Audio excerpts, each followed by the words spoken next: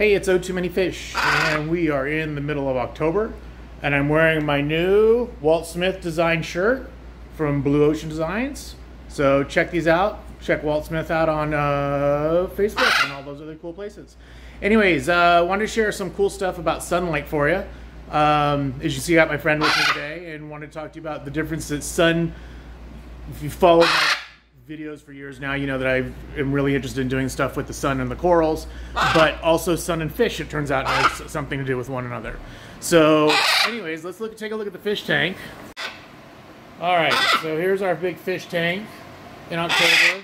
There's a lot of white corals. We had some kind of weird bacterial infection hit a week ago Wednesday. Everything was good, and then all of a sudden at 8 o'clock at night everything was cloudy, and we lost the majority of the SPS. Softies are okay, LPSs are pretty darn good, but the SPS did not fare well. And the reason we're looking at the tank today is not because of the corals, but because of this little guy down here. So this is one of our captive, Aqua-Rich captive bred gold flake angels. And he's a pretty good looking little fish. He's got little blue lips now, and he's got some gold patterning showing up on him. He's a decent color. I lost him. There, where'd he go? There he is. He's decent color. Size-wise, he's growing pretty good. And is just a nice-looking captive red gold flake. Nice-looking gold flake in general, but good-looking captive red. Now let's go take a look at his siblings. So we'll swing around. We'll go outside. The outdoor frag tanks. Now, if you recall, maybe you do, maybe you don't, when we first got the gold flakes, we got 3 of them all at the same time. And, whoop, that one went and hid. Let's see if he comes back out. Anyways, 2 of them got the butts kicked while in the acclimation bucket. And so we grabbed one and threw him into one of the outdoor frag tanks, which is not this one. This one got his butt kicked inside. This one has been outside and is the smaller of the 2. As you can see, we're in sunlight, but the colors, the black, the size of the fish, the purple on the lips, everything is just so much better. And I'm going to come over here to this one over here. And let's see if we can get this one in the sunlight. Come on over, buddy.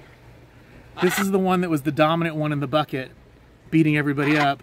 And I don't know if you can tell, but this is a just picture-perfect fish. Now, what's really interesting is they're all in the same water. It's all one connected system. The water goes from one tank to the other. It's all filtered the same. All the nutrients are the same. But these fish out here in the frag tanks don't get fed. That means what they're living off of is the algae that the frag racks produce and the pods on the frag racks. They get fed maybe once a week or so. Where the fish tank, the gold flake inside, he gets fed 3 to 5 times a day, thanks to my wife and I. And I'm just amazed at the difference in not only the health and colors of the fish, but the growth difference and the color intensity between growing up outside in the sunlight and growing up indoors under the LED lighting. And it is Radeon G6 Pros, so you know, you can qualm about are there better lights out there or different spectrums or something, but to get such a dramatic difference between the fish is really amazing. And this, again, this is the more aggressive one that we're looking at right now. So he was a little bit bigger, and I think now the one in the other tank is actually bigger. We'll see if we can get that one to come visit us down here at the end. Look at him from a different angle. He's not in the direct sun right now, just because of where the tanks are, the sunlight. But remarkable difference between the fish.